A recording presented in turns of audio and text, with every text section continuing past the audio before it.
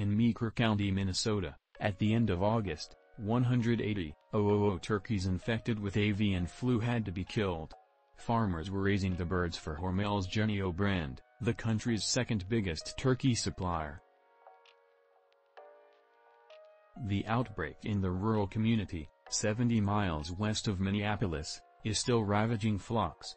"We've worked really hard," Hormel CEO Jim Snee said during the company's September 1st earnings call. But, clearly, this is still an issue. This year, the flu has killed 44 million birds, including 4.5 million turkeys, or 2.5% of U.S. turkey production. Coupled with the highest inflation in 40 years, which has hit the meat case at double the rate of other consumer products due to higher feed prices and more expensive fuel, analysts predict Thanksgiving will cost more this year because of the flu-diminished turkey supply.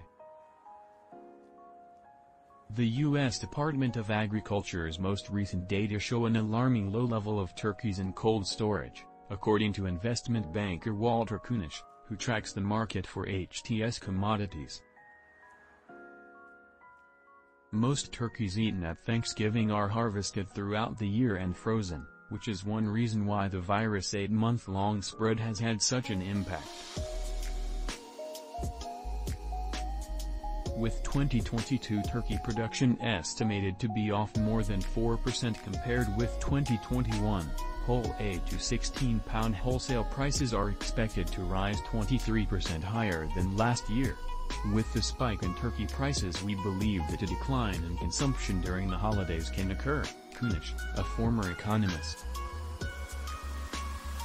That disease has really wreaked havoc on turkey supplies. The average price per pound for turkey at supermarkets and other retailers is now about 60% higher compared than last year, or just under $3 per pound, according to NielsenIQ data, which scans prices and receipts across the majority of U.S.